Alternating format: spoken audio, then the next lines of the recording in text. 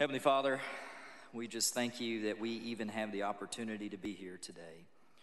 You've given us the breath of life. You've given us so many opportunities in this life, Lord. Help us not to take them for granted. Thank you for our daily bread. Lord, we just humbly seek your forgiveness. Each and every one of us in this room has sinned in some way in our life.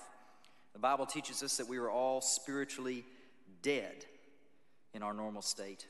But thanks be to God that you have made us alive in Christ Jesus. Pray, Lord, for wisdom for each and every one of us here. Help us to make sound and wise decisions that benefit the people of Texas.